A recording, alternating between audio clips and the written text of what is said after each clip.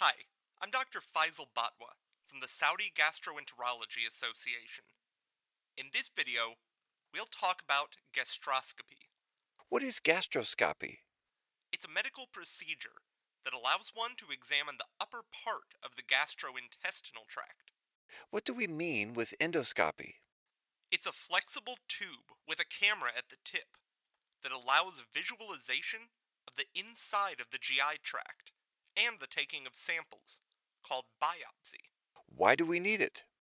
Endoscopic examination helps to diagnose problems of the esophagus and stomach, and the first part of the small intestine, known as the duodenum. Could endoscopy be a therapy? Yes, in cases of bleeding, it helps to know the source of the bleeding, and sometimes to stop it. Outgrowths in the wall of the colon, known as polyps, can be removed, and this prevents their growth into cancer.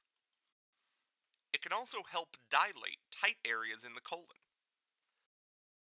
or putting a stent through the stenosis.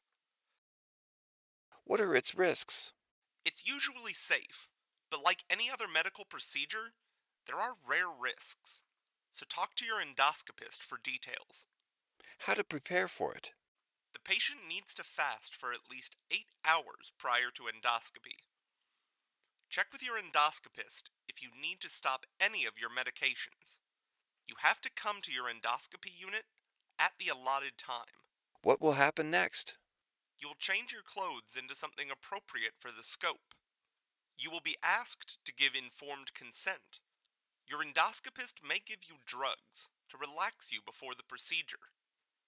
The procedure usually only lasts for a short time. You will receive your results immediately, or after they examine the biopsy sample. Usually, you will be discharged on the same day. Sedation may affect your concentration temporarily. Make sure that you have someone to escort you home safely. This information is to guide you, and is not a substitute for consulting your doctor. For more health advice, follow us on Twitter, and like us on Facebook.